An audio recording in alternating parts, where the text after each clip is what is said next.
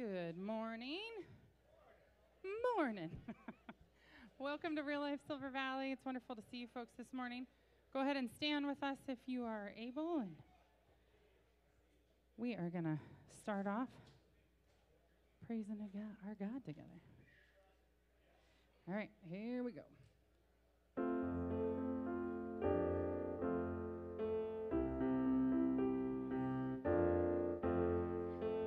I'm losing sight of all that matters, blinded by questions I can't answer. I'm paralyzed by what I don't know. Doubt holds me hostage and won't let go.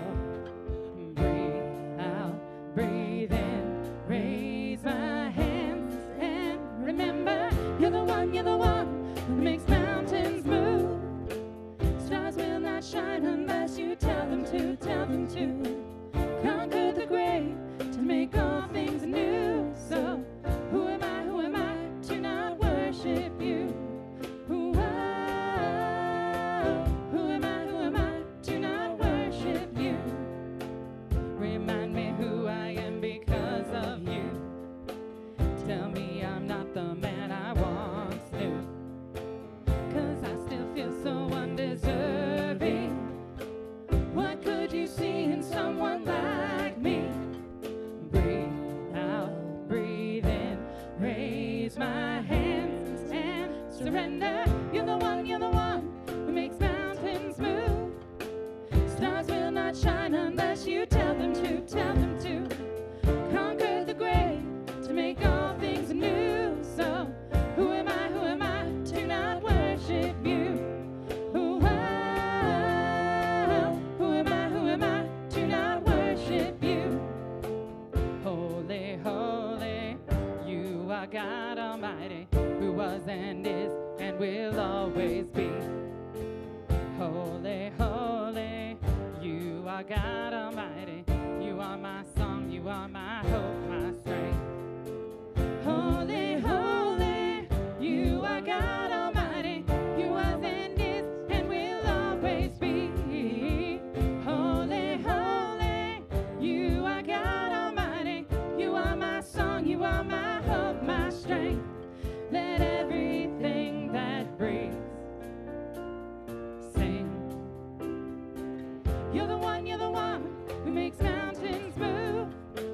Stars will not shine unless you tell them to conquer the grave, to make all things new. So who am I to not worship the one who makes mountains move? Stars will not shine unless you tell them to conquer the grave, to make all things new. So who am I to not worship you? Who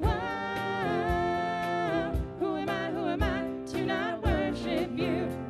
Who am I to not worship you? Who am I to not worship you?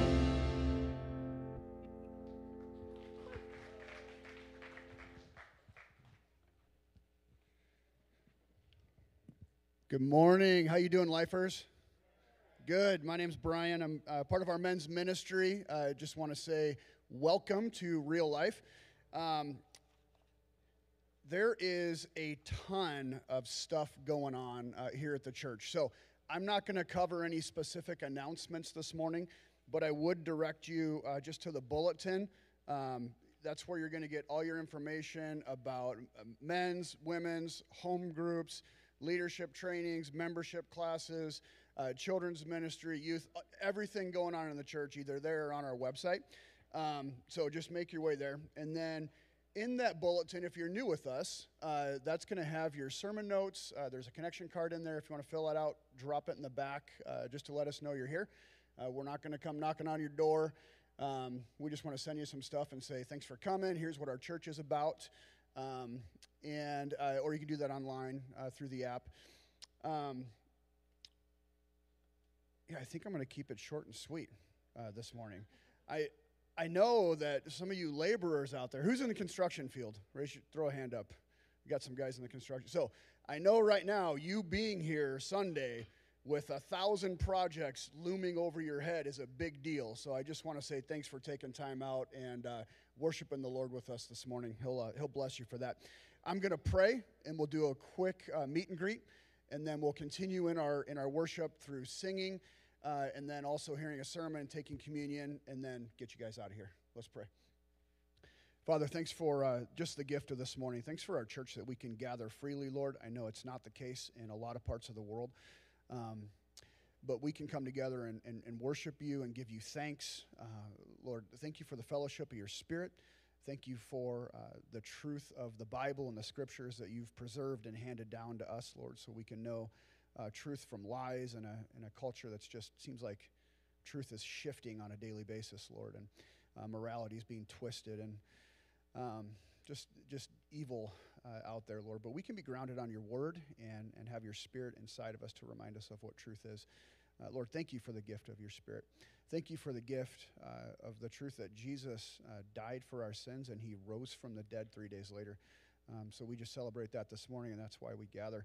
Thanks for calling us out of darkness and into light and into your family, Lord. We are grateful. Help us to worship you well today by singing and by listening to the sermon. Amen. All right, greet somebody, maybe say hi to somebody you haven't seen before or somebody you haven't seen in a couple weeks, because I know it's been a busy summer.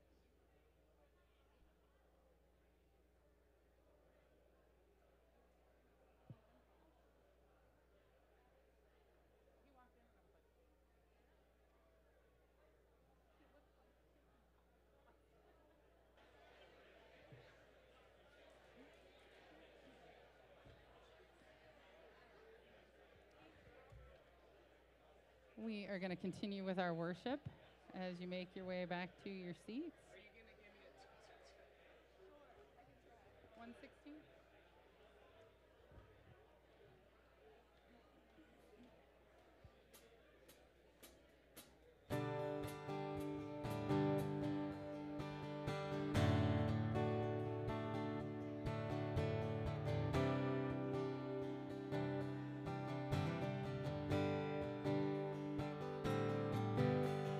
Open the eyes of my heart, Lord. Open the eyes of my heart. I want to see you. I want to see you. Open the eyes of my heart, Lord. Open the eyes of my heart. I want to see you.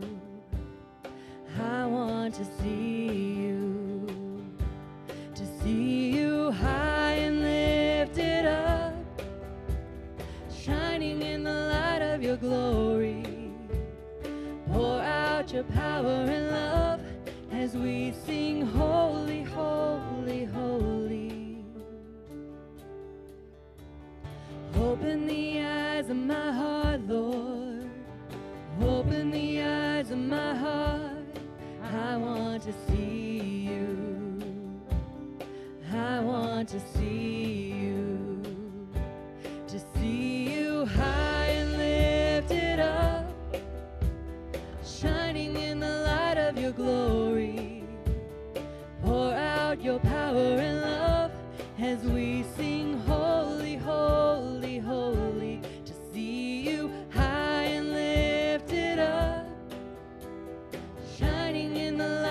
your glory. Pour out your power and love as we sing holy, holy, holy. Holy, holy, holy.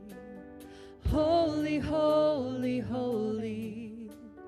Holy, holy, holy. I want to see you. Holy, holy, holy. Holy, holy, holy. Holy, holy, holy. I want to see you. To see you high and lifted up, shining in the light of your glory. Pour out your power and love as we sing holy, holy, holy. To see you high and lifted up, shining in the light of your glory.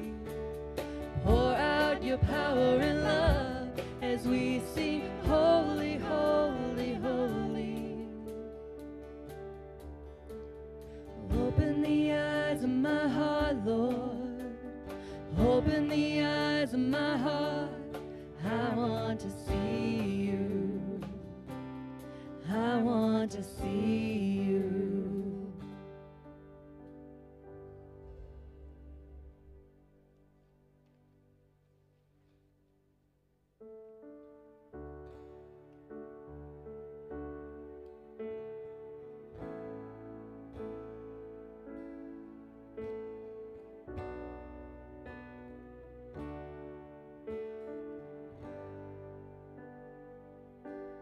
And I've got a friend,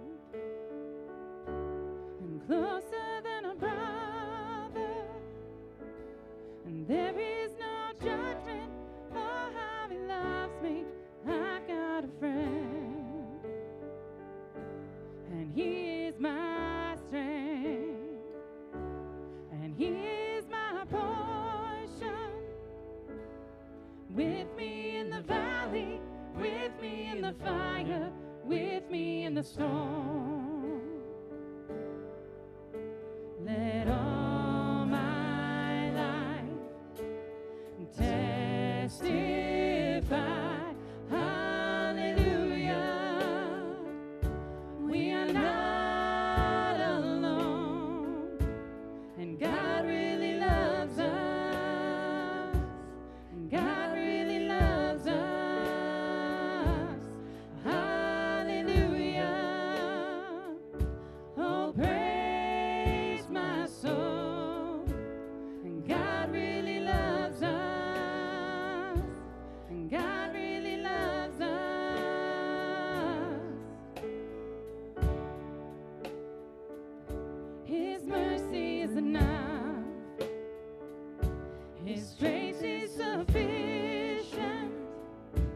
So come if you need forgiveness or healing. His mercy is enough.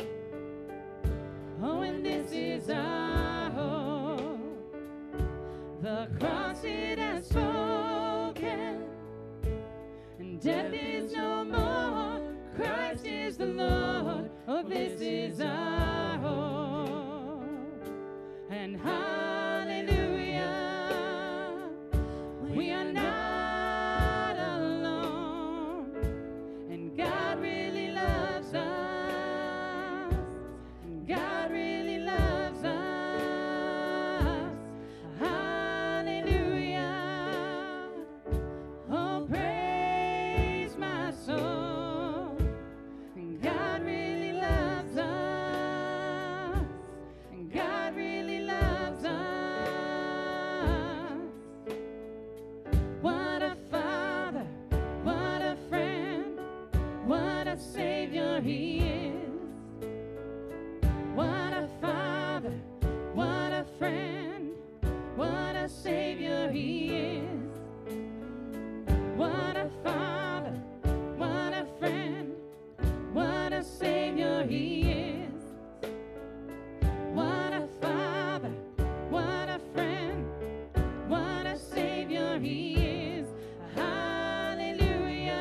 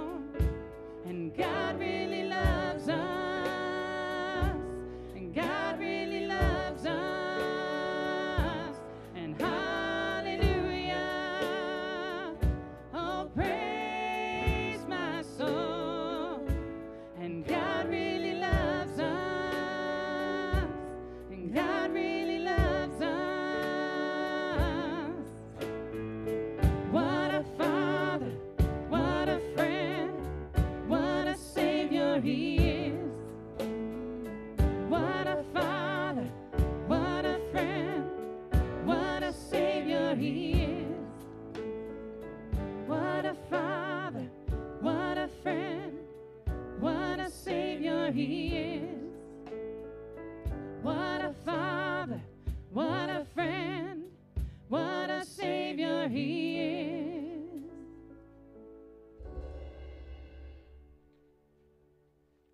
Lord God, you are our friend and our Abba Father. Lord, we just come before you this morning and we just offer up our voices in sweet harmony and melody, Lord, to you, our Abba Father. I pray, Lord, that we would just remember that we can take all of our anxieties and all of our stuff and just lay it at your feet. We love you in your precious, precious name. Amen.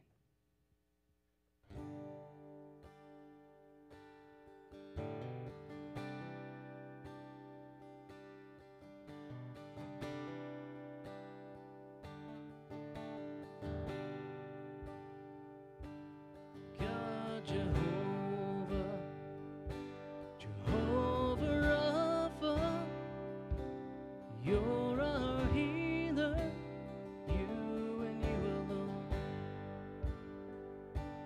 We will trust you, Jehovah Rapha, you're our healer, you and you alone. In the middle of the doubt, in the thick of sorrow, you say you'll come to where our help comes from. And everything around us says there is no hope. We're never gonna let go of the hem of your robe. God, Jehovah, Jehovah Rapha, you're our healer, you and you alone. We will trust you, Jehovah Rapha, you're our healer, you and you alone. We're standing on the promise, foundation of your word. Everyone is here who comes before you, Lord. We're leaning on your power. You'll do what can't be done, either now or forever. We know it's gonna come. God, Jehovah, Jehovah Rapha, you're our healer, you and you alone. We will trust you, Jehovah Rapha, you're our healer, you and you alone. All depression, every worry, every sickness, Lord, you heal. All addiction, every family, every heartbreak, Lord, you heal. You're gonna do it. You're gonna do it. Jehovah Rapha, we know you will. You're gonna do it. You're gonna do it. Jehovah Rapha, we know you will. God, Jehovah, Jehovah Rapha, you're our healer, you and you alone. We will trust you, Jehovah Rapha, you're our healer, you and you alone. God, Jehovah, Jehovah Rapha, you're our healer, you and you alone. We will trust you, Jehovah Rapha, you're our healer, you and you alone. Thank you. Amen. Love that song. Can have a seat, everybody. How are you? Good morning. I see people are doing the Sunday squeeze. Like, I like it. The room's filling up. That's awesome. Hey, before we, if you don't know me, I'm Kevin Kessler, associate pastor here. You can call me Rev Kev. That's one of my nicknames. I like it. Thanks, Will Yergler.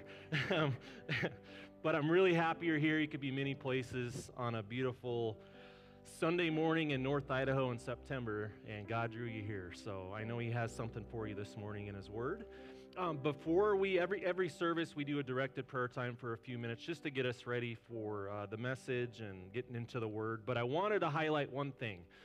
So if you look on your bulletins, if you can pull them out, for the married couples here in the room and those watching, and if you guys mind, if you can throw, I think there's a slide up there for the marriage conference.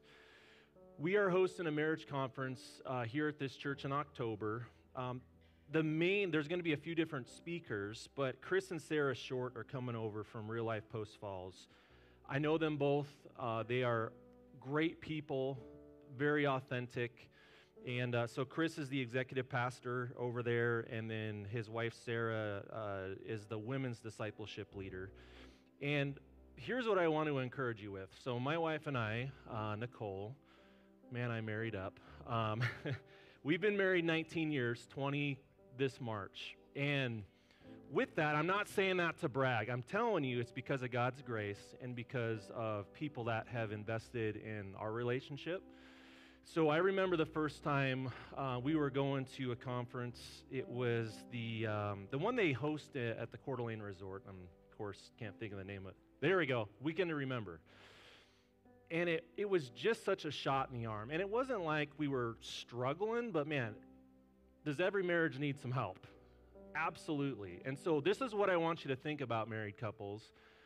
This is for anyone. If you've been married 6 months, if you've been married 20 years, if you've been married 30 years, go get some encouragement, get some equipping. And this is not just going to be we called it in the Army death by PowerPoint. No, this is going to be interaction. There's going to be a lot of just, things that you can do, homework. But I just really want to encourage you to attend, and I hope this place fills up. Sound good? Okay. Well, we're going to just spend a few minutes just to go through some time of directed prayer. And if you guys can put just those points up on the screen. Thank you. Here's what I want to encourage you with. Something I was reminded of before Thursday service is we should pray more than we talk about it. So I'm going to just be silent. I'm going to let you go into the throne room. You can do that as a believer. And I just want you to, maybe there's one of these points that stick out to you. Maybe you are just struggling this morning. Or Jesus meets you right where you're at. He's going to give you grace and mercy in your time of need. Maybe there's someone that's just on your heart. We're going to talk about our vision and mission today, about reaching the world for Jesus one person at a time. Maybe there's someone that's just on your heart you need to pray for. Maybe you need to start with that first one. What are you thankful for? So I'm just going to be quiet. I'm just going to let the Holy Spirit work in your heart and let you pray. I'll pray for the service, and we will jump in. So let's as just a church family, just spend a few minutes praying.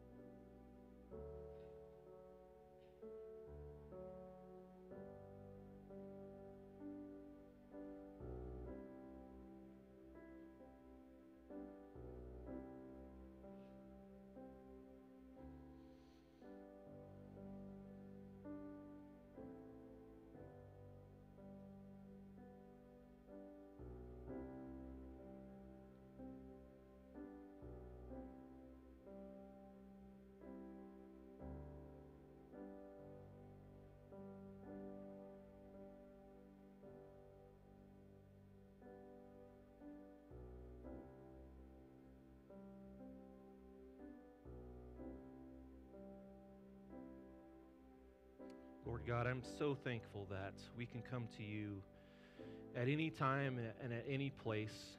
You meet us right where we're at, Lord. On those days where we're just struggling, if it's just an emotional struggle, a relational hurt, a sin that has just tripped us up again.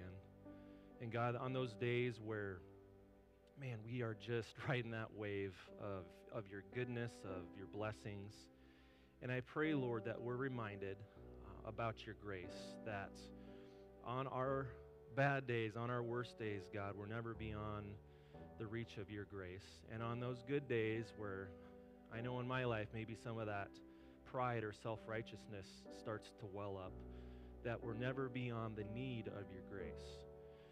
And so, Lord God, I pray this morning as we open up your word, as we talk about what your word is for our life right now, that application piece, that we would have hearts that are soft and willing to receive your word. Lord, I know there's some here this morning that are questioning who you are.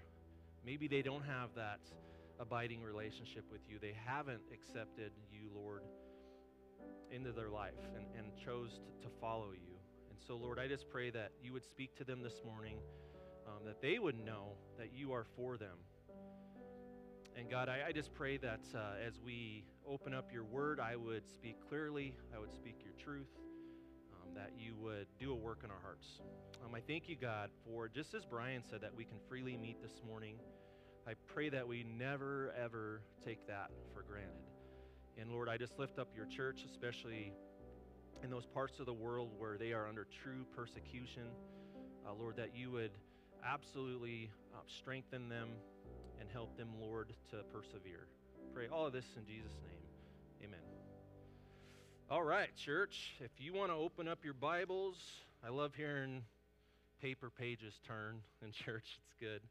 If you want to pull out your sermon notes, use your app. And if you want to turn to Mark chapter 9, and we're going to start here in a few moments in verse 42. So as you're turning there, as you can see on the screen, yes, we are still in the book of Mark. I think this is week 35, but taking a journey each week as we take a chunk of the scriptures in Mark and just look through them and see how we can just learn from Jesus. The focus here on this series is to focus on the teachings and the life of Jesus so we can learn to be a disciple of Jesus in our culture. Last week, just a quick recap and a little bit of context, Pastor Gene preached a great sermon. It was Mark 9, 30 through 41. And a few kind of takeaway points, just to remind us. He spoke about how Jesus is the ultimate servant teacher. There was a lesson there about greatness, a lesson about humble service, and a lesson about humility. In my opinion, I think a disciple of Jesus, that should be a core attribute as someone who is humble. So this week, I've titled the sermon, Sin, Salvation, and Salt. I hope that piques your curiosity. And we're gonna really dive into this today. And real quick, we can be honest in church, right? So I was talking with somebody before service, and they're like, "Oh, I bet you were, prepped for this a while ago." And I try to do that, Brian. And yes, here's what happened though. I was going a certain direction, and God stopped me, and He said, "Okay, that's decent, but I want you to go this way." So I rewrote the whole sermon. But I do believe that there's a really good message here for each and every one of us, and I just pray that you're hungry to hear it today. So if you're able to, physically, if you can stand with me while I read God's Word, just something we like to do in our church just to honor the Word. Feel free at home, do the same thing. And so I'm going to start in verse 42 of Mark 9. If anyone casts one of these little ones, those who believe in me, to stumble, it would be better for them if a large millstone were hung around their neck and they were thrown into the sea. If your hand causes you to stumble, cut it off. It's better for you to enter life maimed than with 2 hands to go into hell, where the fire never goes out. And if your foot causes you to stumble, cut it off. It's better for you to enter life crippled than to have 2 feet and be thrown into hell. And if your eye causes you to stumble, pluck it out. It is better for you to enter the kingdom of God with 1 eye than have 2 eyes and be thrown into hell, where the worms that eat them do not die, and the fire is not quenched. Everyone will be salted with fire. Salt is good, but if it loses its saltiness, how can you make it salty again? Have salt among yourselves and be at peace with each other. And that's the word of God. You can have a seat. Jesus uses some strong language there, doesn't he? You're probably wondering, man, this is going to be an interesting sermon. So we're going to dive into this. First, something that it helps me when I read the word is I love to get context. So, okay, where did this happen as we read this scripture? It's Capernaum. So I'm going to have a few pictures for you today. If you guys can throw that map up on there. So Capernaum, it was a fishing village on the north shore of the Sea of Galilee. A little bit of the stuff I found, they estimate about 15,000 people lived there at this time. And it's really interesting if you look into Jesus' 3.5-year public ministry. 85% of his ministry was in a 12 square mile area around this northern shore of Galilee. It's kind of interesting to me. A little bit more here. Okay, with whom does this take place? And one more thing. Sorry, I'm going to get ahead of myself. If you guys go to the next picture. Also, if you look at Mark 9:33 and Mark 1:24, during this conversation, they are likely, not saying 100%, but from what I see personally, they're likely in Peter and Andrew's home when this conversation takes place. Kind of a cool little recreation of maybe what that looked like at the time. And then this next picture, I love biblical archaeology, especially where the word says there's a town here and people are like, no, there's not. And they dig a little deeper and they go, oh, interesting. So this is actually a first century home there in Capernaum. Not saying this was Peter and Andrew's house. Don't hear me say that. But it's just right where the word says there's these homes, they're finding homes. Just love that. A little bit of evidence for you. I always love that. So who is in this conversation? Well, if you look back to Mark 9:35 and Mark 9:36, Jesus is talking to his 12 apostles. We see that. It's very clear. However, there appears to me to be some others in attendance because we see where Jesus takes a child. So there's someone else there too. It's a continuation of a conversation that already started because last week, as Gene went through earlier in Mark chapter 9, do you remember what the disciples were arguing about? Who's the greatest? Yeah, interesting. And check out that sermon. If you didn't hear it, you can go online and look at it. Gene did an awesome job communicating that. But this is where Jesus turned the world's definition of greatness upside down. And he says, if you want to be great, guess what? You got to serve others. Humble yourself. Especially serve those that maybe you don't agree with, and maybe they're lower on the pecking order, so to speak. Those are the ones you need to serve. So with that in mind a little bit, we're going to jump into verse 42, this continuing conversation. Stumbling block is kind of what I labeled this point. Word says, if anyone causes one of these little ones, those who believe in him, to stumble, it would be better for them if a large millstone were hung around their neck and they were thrown into the sea. So there's some people, and there's great biblical scholars on either side of this. Some interpret this passage to say that Jesus wasn't referring to a literal child, like the one he held in verse 36 of Mark 9, but rather on verse 31, if you look at that context, he's referring to anyone who belongs to him, so a believer. While others interpret little ones to mean a literal child. So there's always, I feel this tension in Scripture where you're like, okay, is that symbolic of something? Is it literal? So just a little bit of research you can do. There's a Greek word here for little ones. I'm not a Greek scholar, it's just the research I did. It's mikros, and that can mean younger, a child, someone that's lesser, a quality of humbleness, or a lowly person. So do you see both there? It's kind of interesting. So anyway, however you dissect that, I think there's a lesson for us real quick that we can learn here, is as a Christ follower, we are called to be his ambassador, not a stumbling block. So I want to read a scripture to you, and when I read this scripture, I want you to think about, how do I look at people? Do I look at people through my human eyes or through God's eyes? So this is 2 Corinthians 5 and verse 16. So, we have stopped evaluating others from a human point of view. At one time, we thought of Christ merely from a human point of view. How differently we know him now. This means that anyone who belongs to Christ has become a new person. I'm going to pause there. Maybe you needed to hear that this morning. Maybe you're still living with past mistakes, or you think your past defines you. In Christ, you're a new creation. You got to hear that. So continuing on, the old life is gone, a new life has begun. And all of this is a gift from God, who brought us back to himself through Christ. And God has given us, insert your name there if you're a believer this morning, this task of reconciling people to him. For God was in Christ, reconciling the world to himself, no longer counting people's sins against them. And he gave us, that's you, this wonderful message of reconciliation. So we are Christ's ambassadors. God is making his appeal through us.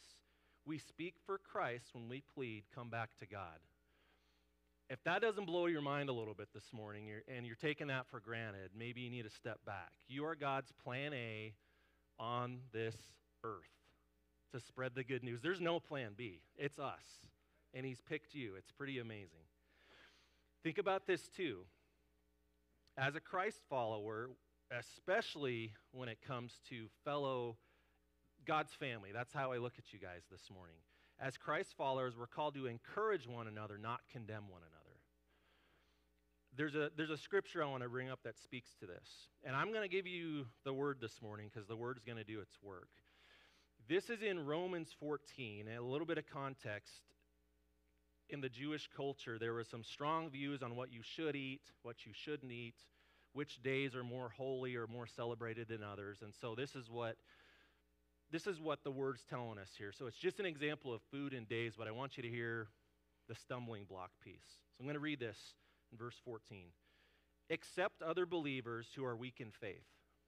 Don't argue with them about what they think is right or wrong. For instance, an example that the word gives us. One person believes it's all right to eat anything, but another believer with a sensitive conscience will eat only vegetables.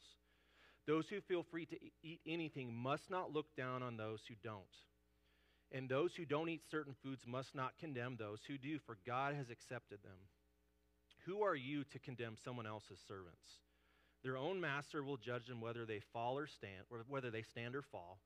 And with the Lord's help, they will stand and receive his approval. In the same way, some of you think one day is more holy than another day, while others think every day is alike. You should each be fully convinced that whichever day you choose is acceptable. Those who worship the Lord on a special day do it to honor him. Those who eat any kind of food do so to honor the Lord, since they give thanks to God before eating. And those who refuse to eat certain foods also want to please the Lord and give thanks to God. For we don't live for ourselves or die for ourselves. If we live, it's to honor the Lord. If we die, it's to honor the Lord. So whether we live or die, we belong to the Lord. And then I want to kind of go down a little bit further here. This really kind of gets, oh man, this should be a gut check for us. So in verse 10. So why do you condemn another believer? Why do you look down on another believer? Remember, we will all stand before the judgment seat of God. And then further down in verse 13, it says, so let's stop condemning each other. Decide instead to live in such a way that you will not cause another believer to stumble and fall. We do have a responsibility to our fellow believers, not non-believers, because how can we expect a non-believer to act like a Christian, right? If you think that this morning, that's not true. Anyway, another sermon. When it comes to, if I'm in, example, my wife, if she sins against me, if she commits a sin and she's not acknowledging that, I have an obligation as a believer to lovingly, with grace and truth, point that out. So I'm not saying we shouldn't do that. What this is telling us is, man, why are we fighting about stuff that really doesn't matter? Like, I see a unity piece here. But there's another scripture I want to read that really speaks to this encouragement. We should encourage one another. This is a really key verse for my life. It's Hebrews 3:12 and 13. It says, see to it, brothers and sisters, that none of you has a sinful, unbelieving heart that turns away from the living God. But encourage one another daily, as long as it's called today, so that none of you may be hardened by sin's deceitfulness. Key for my life, man, we all got blind spots, and I can think of a time recently where my wife said something to me in a moment that was really hard, and I had to really pray about it. And God was like, she absolutely was right. And she did that in love. But it was just one of those areas where, man, my wife encouraged me, and I should encourage her daily as well. Millstone, kind of interesting. So some of us were like, oh, maybe for some of you this makes sense. For the original audience, it sure did. But check this out. Yeah, so it was a pair of stones used for grinding grain. In Jesus' time, it weighed over 3,000 pounds. They actually used a donkey most of the time to move this stone. And so Jesus is using this example of, man, if you cause someone to stumble, you should go ahead and just put that around your neck and throw yourself in the sea. Like, wow. I mean, Jesus has given us a strong warning. Why do you think he's doing that? Because Jesus uses every word intentionally. He wants to get our attention. Man, like we should live a life that backs up our faith in Christ. Think about it this way. Pastor Brandon Gidden said this when I was in Real Life, Texas. I'm like, oh, thanks, Brandon. He goes, don't wear the jersey of Jesus and drag his name through the mud. Man, we are his representative, and I should, and we're going to talk about this in a little bit. It's not living a perfect life. We're not able to do that, but it's being conformed to his image. So a question for you and I, are you a stumbling block or a stepping stone?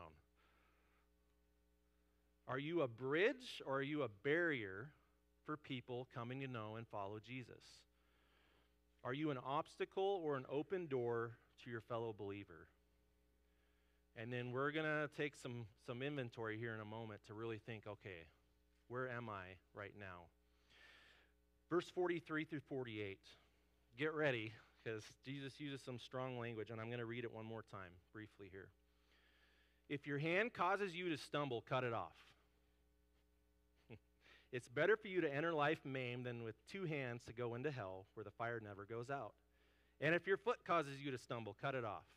It's better for you to enter life crippled than to have 2 feet and be thrown into hell. And if your eye causes you to stumble, pluck it out. It's better for you to enter the kingdom of God with 1 eye than have 2 eyes and be thrown into hell, where the worms that eat them do not die and the fire is not quenched. Please, this morning, don't cut off your foot. I don't have enough tourniquets here. Yeah, a few of you might. Here's what I want you to think about here is Jesus is getting our attention about the seriousness of sin. Quote I want to share with you. It's not really attributed to one person, but it's so true. Sin takes you farther than you want to go, keeps you longer than you want to stay, and costs you more than you want to pay. How many times, if you're honest, and man, I can think of spots in my life that I'm like, how did I get here? Like, I didn't plan on getting here, so part of my experience with this is I was a police officer before I was a pastor, and I would talk with people in prison, someone I arrested. I remember one call where it was a DUI crash, and this driver that was drunk killed another person. And here I am interviewing this guy, and he literally was right here of, I never anticipated, I never wanted to do this. Man, sin, it's insidious. Think about this, too, about how sin works. Does it always show up as a devil with a pitchfork? Super enticing, isn't it? Let's be honest. You're like, that looks like fun. Maybe I should partake in that. And before you know it, you're like, how did I get here? And so Jesus is being really graphic here because he really wants to dig down into how serious sin can be. Question, what are you willing to cut away in your life? Think about this. I want to point out something. In your bulletin, there's a series, the Conqueror series, and it's for men who struggle with sexual sin. Guys, if that is you this morning, Jesus loves you. He meets you right where you're at. You're not condemned. Are you willing to maybe get a little uncomfortable and go to that small group and get some help? I did before. I'm like, oh, the pastor had a problem with that? Absolutely. You guys got to know, Satan, the way he works is you're the only one, whatever your sin is, that struggles with that. he tries to lie to us. And then when you actually confess your sin to one another and you put it into light, they're like, you too, huh? Let me tell you where you can get some bread. Jesus. So I just want to encourage you. What is that sin you have that's maybe just, you're like, man, that tripped me up again? What are you willing to do to cut that away in your life? That's what Jesus is really digging down into in this scripture. Are you resisting sin, or are you giving into it? When I think about this, I think about a time I did a water survival course in the military, and if anyone else in this room has done that, kind of freaky, huh? Got all your gear on, they throw you in a pool. They're like, good luck. I know someone in this room that has been through SEAL training, and so he's like, dude, you have no idea. Like, go through that. But here's why I bring that up. And I've said this myself. Oh, I'm struggling right now with some sin. Are you, Kevin? Because I think you're just giving into it. A struggle is literally like in that water survival course. You're every piece of energy you have, you're trying to get oxygen. That's a struggle. And I think there's this, for me in my life, it was actually being willing to say, you're right, Lord, that is sin, and I'm sorry, and I want to own that sin. So I want to read Psalm 51 to you. Have mercy on me, O God, because of your unfailing love. Because of your great compassion, blot out the stain of my sins. Wash me clean from my guilt. Purify me from my sin. See how David's owning that? My sin. For I recognize my rebellion. It haunts me day and night. Against you and you alone I have sinned, and I have done what is evil in your sight. You will be proved right in what you say, and your judgment against me is just. For I was born a sinner, yes, from the moment my mother conceived me. But you desire honesty from the womb, teaching me wisdom even there. Purify me from my sins, and I will be clean. Wash me, and I will be whiter than snow. Oh, give me back my joy again, and you have broken me. Now let me rejoice. Don't keep looking at my sins. Remove the stain of my guilt. And here's really good news, because God does this. Create in me a clean heart, O God. Renew a loyal spirit within me.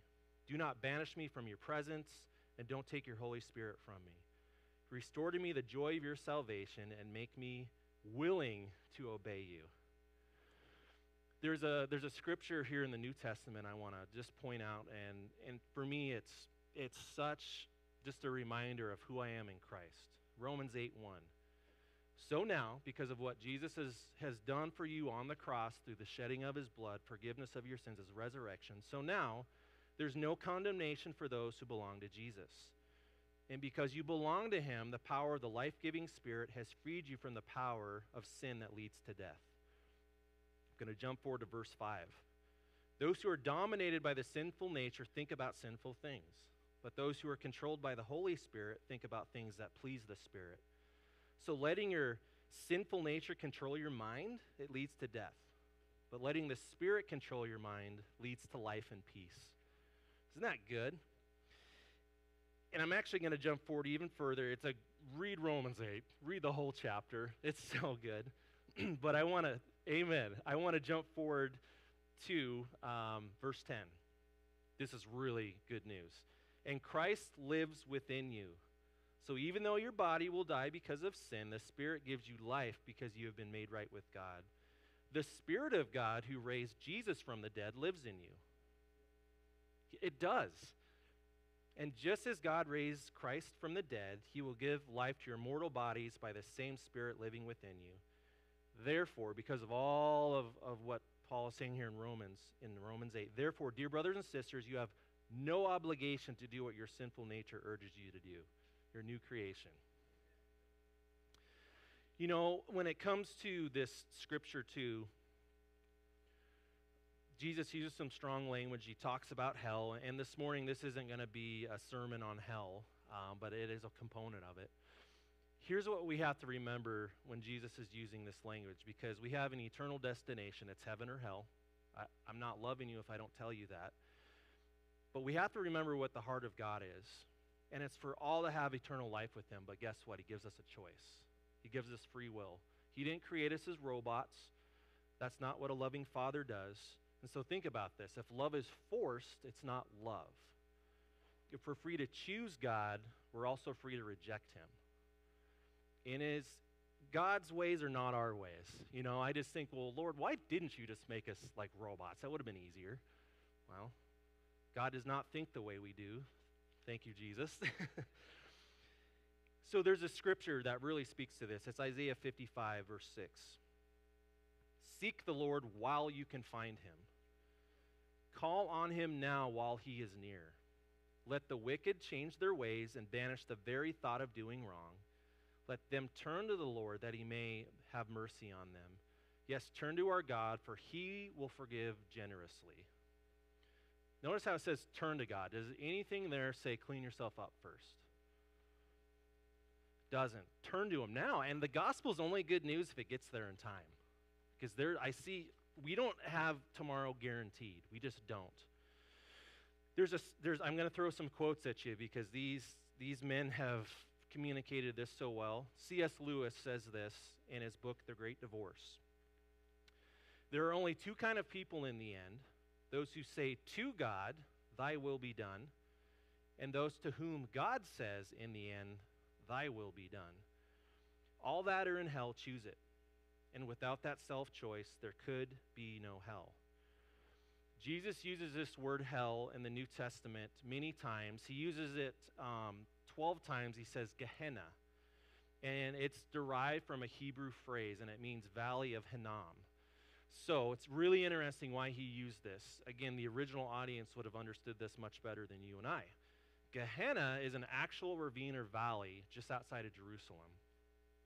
And this valley was a very evil place, had an evil reputation. If you go back to the Old Testament in 2 Kings chapter 16, specifically verse 3, and then in chapter 21, verse 6, we see King Ahaz and Manasseh. Guess what they did? They sacrificed their own kids there to a false god, this god of fire. So when Jesus is using this word Gehenna, so right now in your mind, think about when you picture hell, what do you picture? Because each of us kind of pictures something, and I've been realizing, I read a book this last week by Francis Chan called Erasing Hell, and he made a really good point in that book about, man, our view of hell, if we're honest, for a lot of us, is more, we get that version of hell from culture and not the Word of God. Like, what does the Word of God say? So right now, I don't mean to make you uncomfortable, but I just want you to, when you picture hell, what do you picture? Some ugly stuff, fire, absolutely. So here, Jesus is talking to these people, and they know the history of this valley. They know there was child sacrifice that happened there. He's like, that is what I want you to think about hell. He's using terrifying language because he wants to get our attention. Why?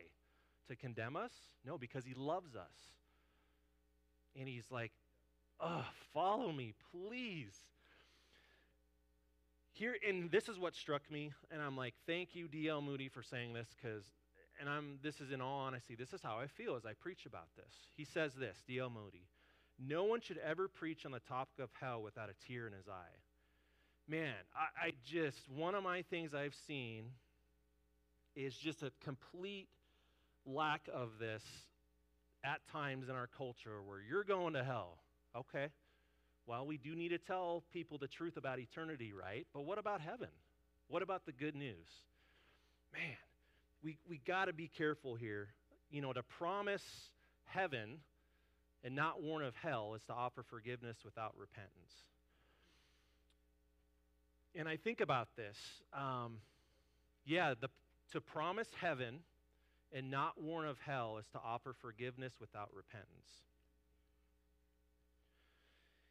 And when I really think about, man, there's this tension here, because how often can you and I just think about the love of God and his mercy and grace, which is true and it's good, but what about the justice of God and his holiness?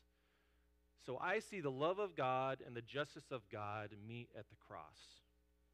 And this is just one of those verses that it's a small verse, but it's so deep. 2 Corinthians 5:21. For God made Christ, who never sinned, to be the offering for our sin so that we could be made right with God through Christ. That's really good news. And sometimes, and I just want to insert this because, man, talking about hell, I get it's a little heavy. I want to really get back to that's a reality, but there's an essential gospel message that we need to communicate to people. This is one of those where if you're like, what's maybe a verse I can give somebody I'm trying to witness to? 1 Corinthians 15, 3 and 4. I passed on to you what was most important and what also had been passed on to me. Christ died for our sins just as the scriptures said. Mic drop. He was buried and he was raised from the dead on the third day, just as the scriptures said. And that can really open up a conversation. There's another piece to this scripture. I don't know if you noticed, but there's some talk about salt. So in 49 and 50, everyone will be salted with fire. Salt is good, but if it loses its saltiness, how can you make it salty again? Have salt among yourselves and be at peace with each other. Okay, we get salt, but this original audience would have understood this a little better than you and I. So in the first century, salt had different uses. One of the uses, and we still do this today, was to preserve food, to preserve meat. So putrefaction, what that is, man, have you ever I was like, oh gosh, I hate it when I do this. You get a good cut of meat. I remember getting some steaks one time, and I'm like, oh yeah, I'm going to have that this week, and I forget, and I open up the fridge, and you smell it. Isn't that the worst? You get a good T-bone, and you're like, ugh. That's that putrefaction happening. So at this time in the first century, they would use salt to rub into the meat to help it, be preserved. So one of the ways we can look about this is Jesus is saying that we as Christians should be salt. And think about as that putrefaction happens in the meat and that infection spreads, think about that as evil in our world. That we should do what we can to help that spread from happening. We should spread the cure, not the infection. Christians, you and I, we should actually be a preserving influence in our world that's decaying. Our culture is going down the tubes. Jesus speaks to this in Matthew 5. I'm going to bring this up. Matthew 5, 13 and 14. This is who you are this morning in Christ. You are the salt of the earth. But what good is salt if it has lost its flavor? Can you make it salty again? It will be thrown out and trampled underfoot as worthless. You are the light of the world, like a city on a hilltop that cannot be hidden. So think about this too with salt. Remember the last time you went to a movie and you had that big old tub of popcorn? What does it do when you eat that? Makes you super thirsty, right? Yeah. So salt should also, it creates and it stimulates thirst. So think about this. Man, as we share the good news and we back it up with our changed life, it should be attractive to people. They're like, man, you treat me differently. When everyone else looks down on me, you give me value, you give me respect. I'm thirsty. What I want what you have. So we should, as Christians, we should actually, when we enter a room, we should elevate that conversation.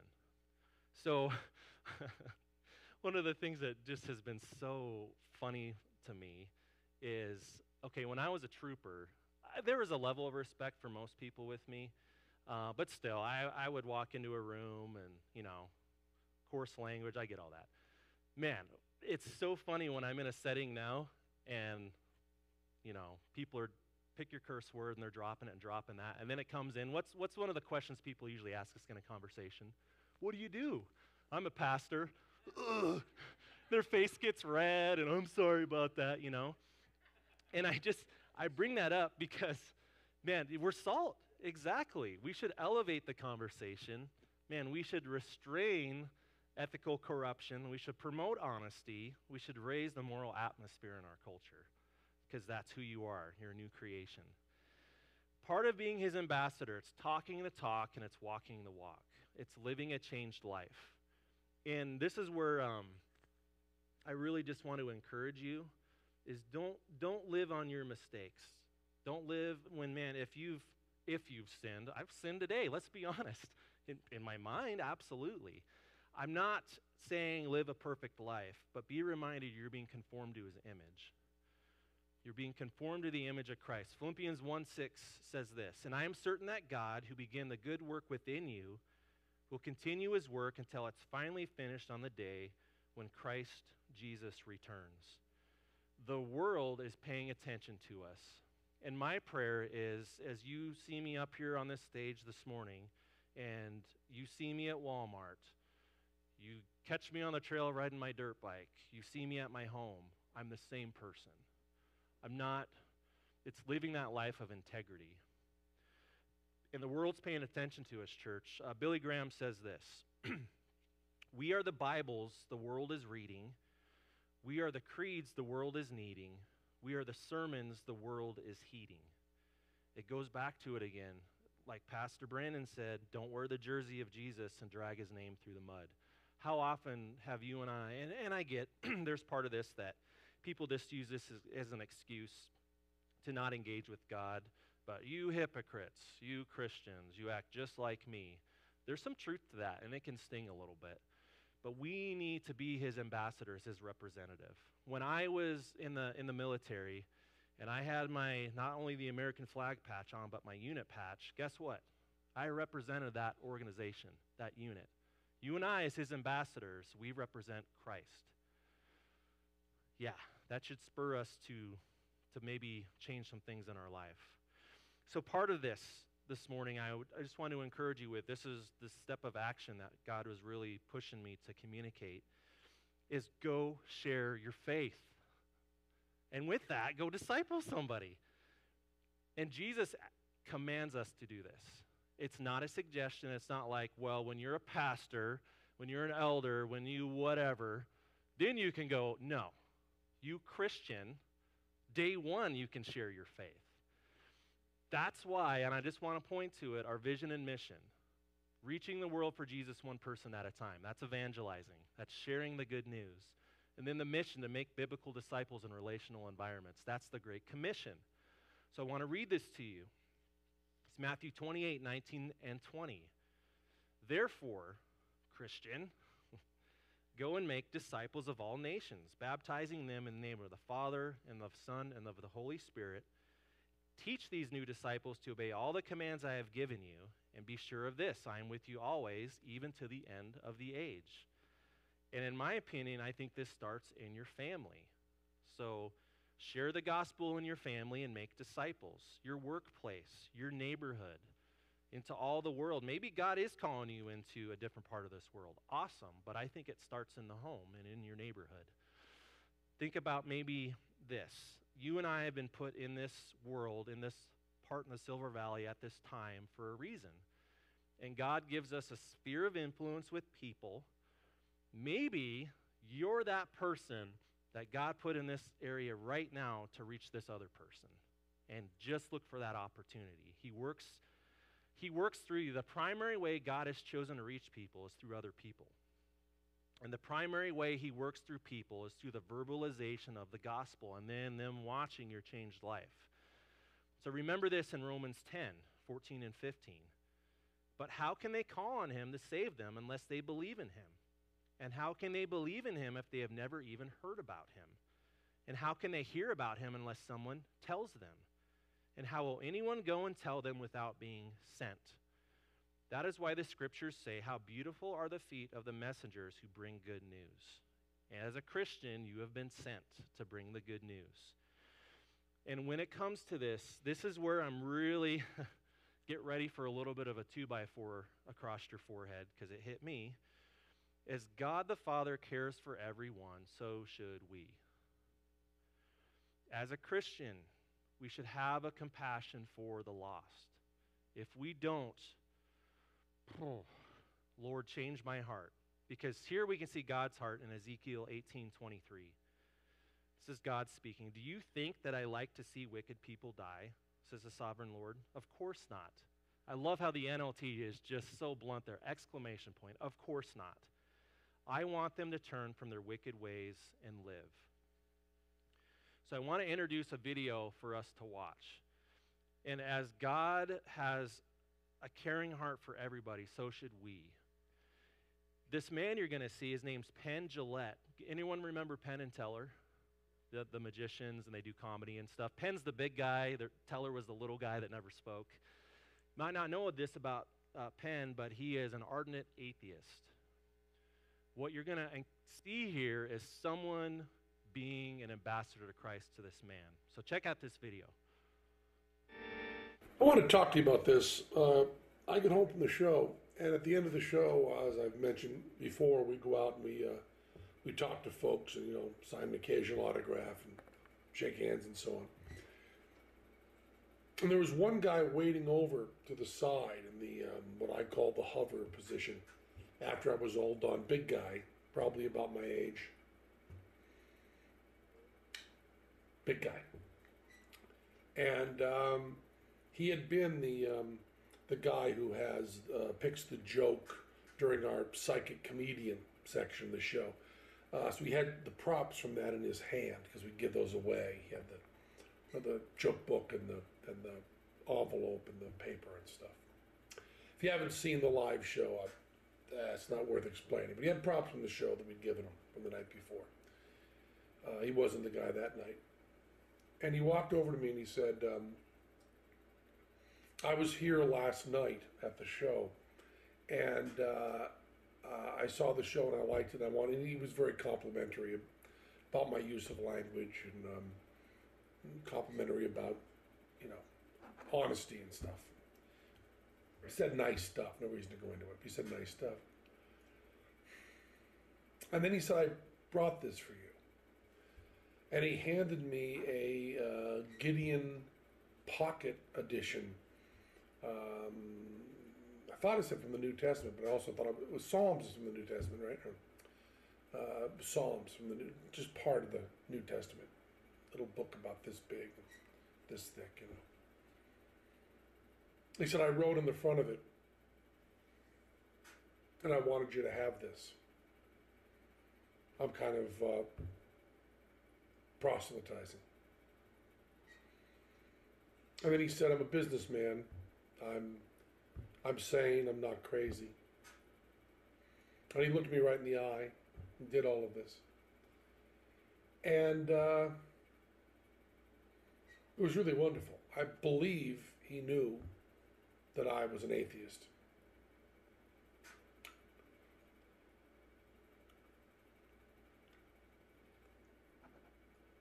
But he was not defensive, and he looked me right in the eyes. And he was truly complimentary. It wasn't in any way, it didn't seem like empty flattery. He was really kind and nice and sane and looked me in the eyes and talked to me and then gave me this Bible. And I've always said, that I don't respect people who don't proselytize. I don't respect that at all. If you believe that there's a heaven and hell and people could be going to hell or not getting eternal life or whatever, and you think that, it's not really worth telling them this because it would make it socially awkward. And atheists who think that people shouldn't proselytize, just leave me alone, keep your religion to yourself. How much do you have to hate somebody to not proselytize? How much do you have to hate somebody to believe that everlasting life is possible and not tell them that? I mean, if I believed, beyond a shadow of a doubt, that a truck was coming at you and you didn't believe it, that truck was bearing down on you, there's a certain point where I tackle you. And this is more important than that. And I've always thought that, and I've written about that, and I've thought of it conceptually. This guy was a really good guy. He was polite and honest and sane, and he cared enough about me to proselytize and give me a Bible, which had written in it a little note to me, not very personal, but just, liked your show and so on. And then 5 phone numbers for him and an email address if I wanted to get in touch. Now, I know there's no God, and one polite person living his life right doesn't change that. But I'll tell you, he was a very, very, very good man. And that's really important.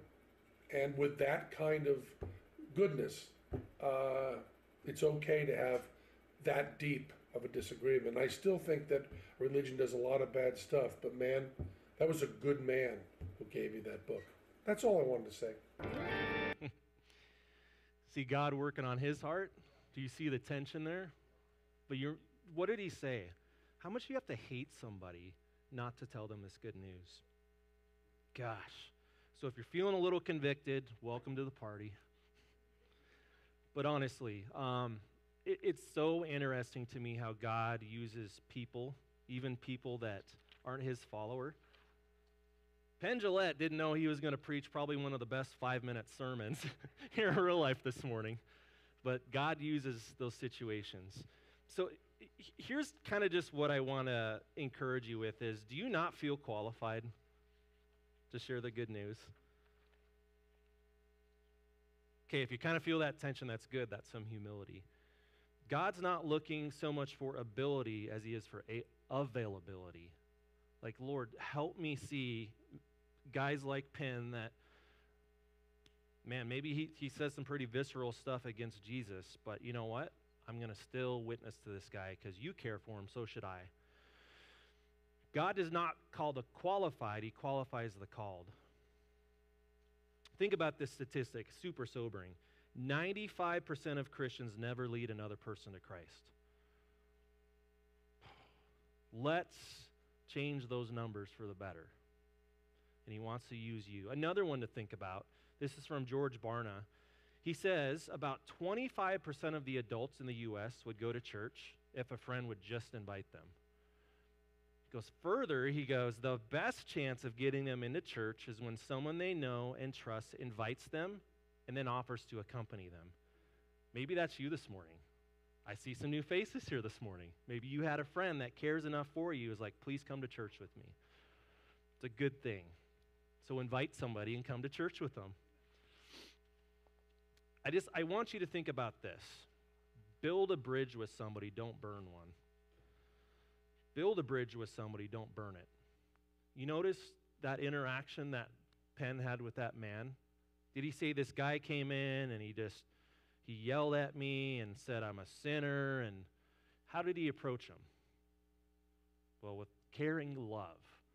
Now, as that conversation progresses, could there be some strong parts of the conversation? Absolutely. But he approached that man with God's love.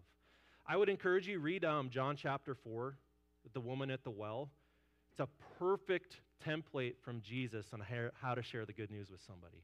So check out that. We don't have time this morning for that. But here's the best way you can engage somebody is with a dialogue, not a monologue.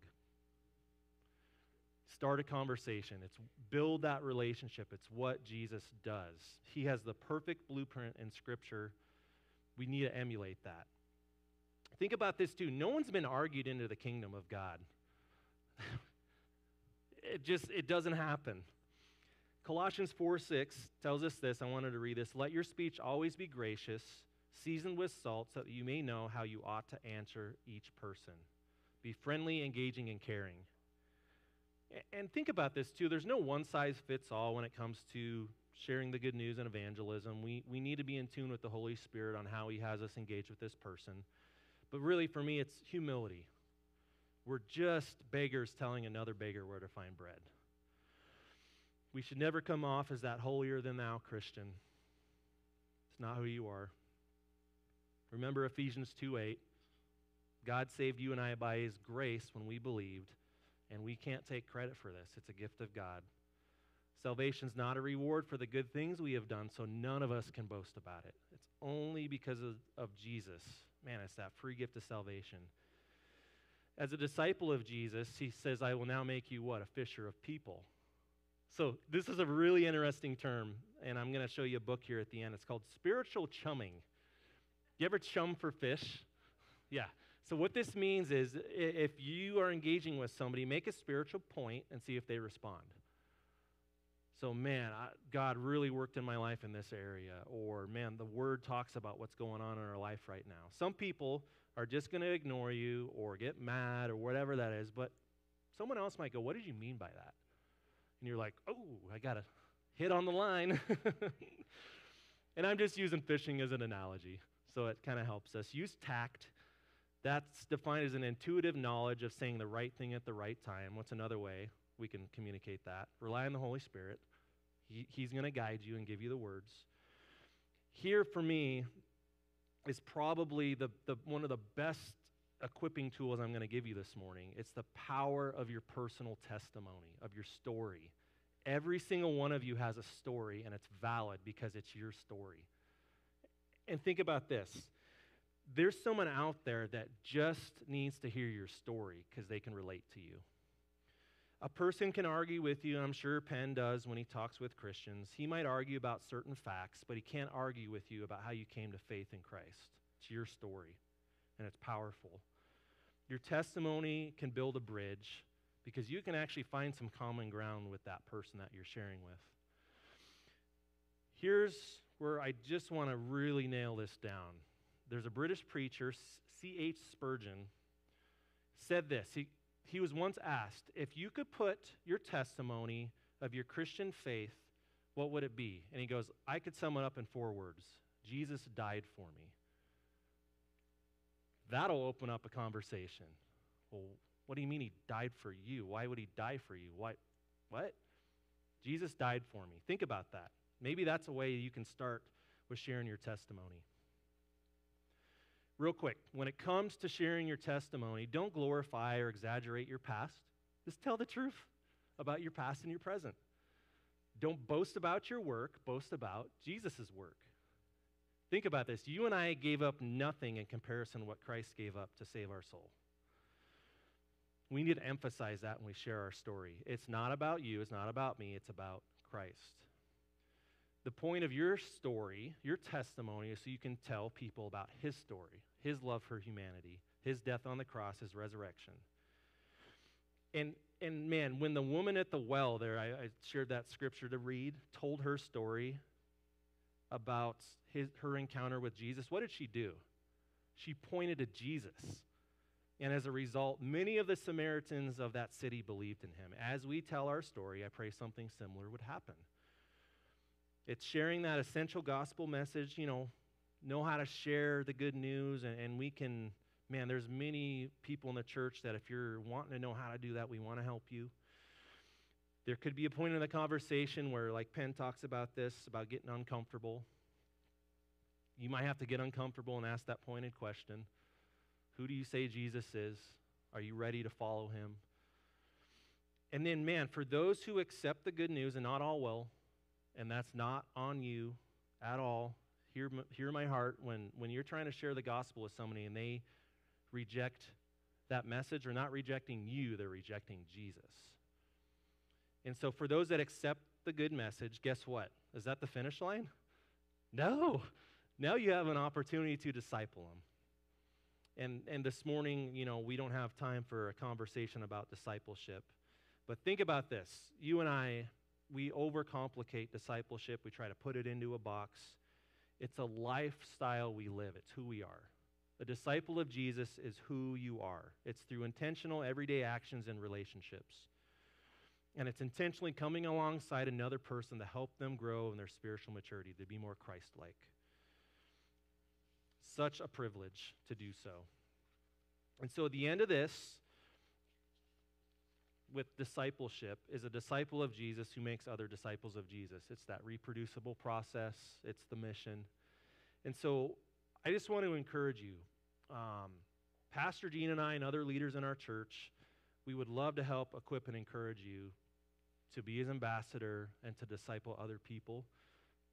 Man, I just been praying like some people will respond to this, And I want to give you some resources. So one book I would highly recommend, it's by Greg Laurie. It's Tell Someone. You Can Share the Good News. It's about 100 pages. It's an easy read, super well done, some great equipping tools, and I brought a few into the sermon today. And we actually do, a few times a year, we'll actually do a small group on this. So you can go online and pick one up. However you want to do that, go to the Sower store in Coeur d'Alene. And then there's another thing I want to just give you as an equipping tool. And this is out at the connecting point on the table. It's a piece of paper, double-sided. It's 30 minutes to share, 30 minutes to a shareable testimony. And it actually helps you step by step on actually writing out your testimony. If you've never done that, do it. It's so, so, so good. And just remember, it starts with, Jesus died for me. Let's pray. Lord God, I thank you. Just as Brian started us with that prayer this morning, that you've called us out of darkness and into light. God, that we're reminded of that free gift of salvation. It's not something that we can earn at all. And Lord, you have called us to be salt and light in the world. And so, Lord God, I just pray you would remind me to continually look for opportunities to share the gospel with people, and it starts for caring for them. So even this morning, Lord, Penn Jillette, to this day, still an atheist, I see you working on his heart. And whoever that difficult person is in our life, and we can all picture him right now that doesn't know Jesus, would you soften our heart towards them? And just remind us, Lord, of how good you are and your heart is for all. Pray this in Jesus' name. Amen. And then Elder John Cook is going to lead us through communion. All right, thanks, Kevin. All right, if the servers want to start getting communion ready and passing that out, they certainly can. I know Kevin led us through some directed prayer before start of the message, and we're going to take just a moment again. If there's anything that God's put on your heart, anything that God has been working on you, maybe there's that person, maybe there's that family, maybe there's that area in your life where it's like, man, they're those people in your life because I want you to be the one to talk to them. Let's just take a moment to bring those things before God.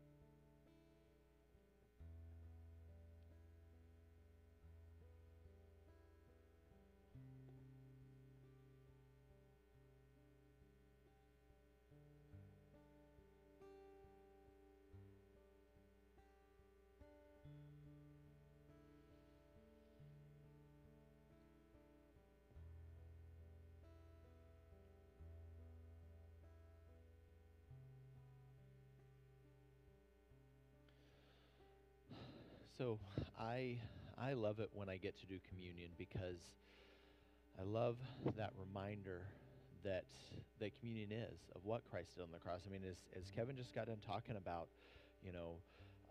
the evil of sin and how corrupting it is in our life. Thank you.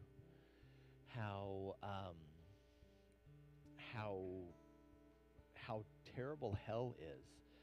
That he is our solution, that Jesus is the solution to this problem, or Jesus is the way that we make ourselves right with God because of what he did on the cross, because of who he was, not because of what I've done, what I can do, what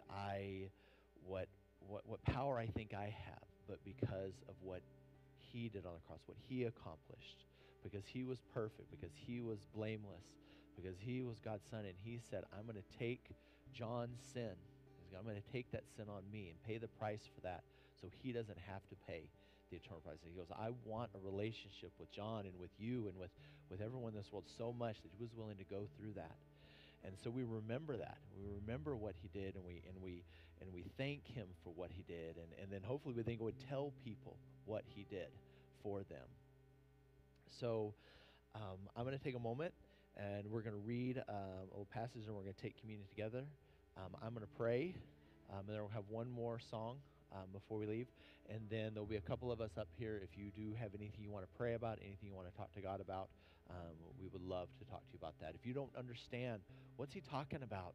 Sin and and why do I need a Savior, or how do I accept Him, please find me, find Pastor Kevin, find one of the other elders. We would love to talk to you about what that means.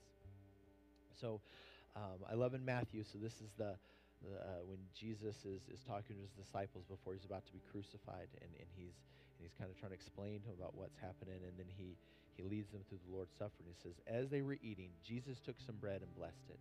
And then he broke it in pieces and gave it to the disciples, saying, take this and eat, for this is my body. So let's take the body together, or bread together. Remember, Christ's body broken for us.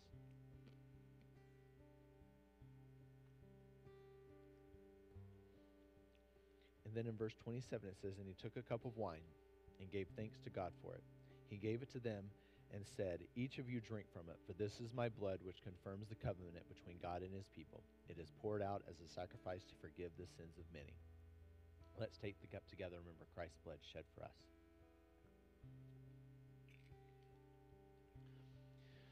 Dear Lord, I just want to thank you. Thank you for who you are, Lord. Thank you for your Son and the life he lived, and the disciples that he made, and his death on the cross. Lord, I'm so thankful that you gave us your Holy Spirit. When we accept who you are, Lord, you gave us a part of you, a part of your Spirit to live in us and to guide us and lead us and to teach us and to point us towards you. And Lord, I pray that we can take that gift, we can take that great thing that you've given to us, Lord, and we will be willing to share it with those around us, share it with our family, share it with our coworkers, share it with people we see, Lord, that it's lived out in our life, that it's lived out in our actions, it's lived out in all that we do, Lord, because you are Lord, because you are the one who should guide our life. You're the one who should lead us in everything that we do. Lord, we love you and we trust you. Amen. Go ahead and stand as we finish the service out together, singing about the great name of Jesus.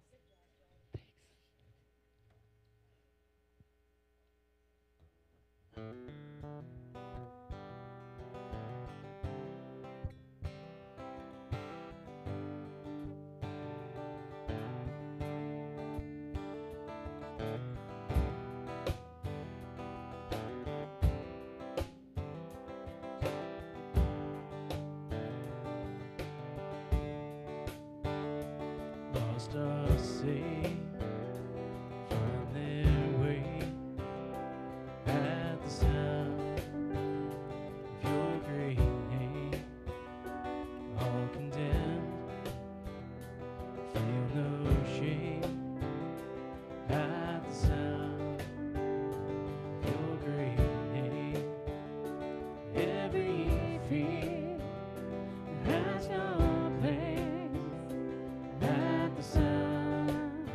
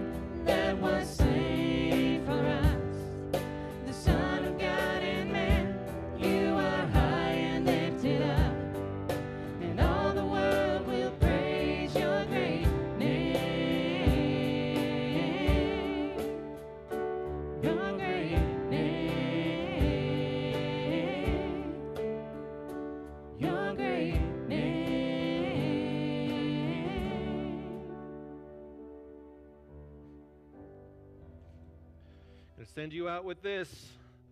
These are your orders from the king. You ready? All right. Always be prepared to give an answer to anyone who asks you to give the reason for the hope you have. But do this with gentleness and respect, keeping a clear conscience, so that those who speak maliciously against your good behavior in Christ may be ashamed of their slander. That's walking the walk, talking the talk. Bless you, church. Have a great day.